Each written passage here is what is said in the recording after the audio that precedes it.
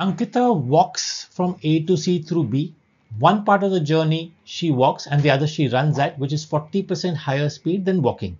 So they have told us that first part or wherever she is walking, she walks for 3.5 hours. And when she's running also, she runs for 3.5 hours.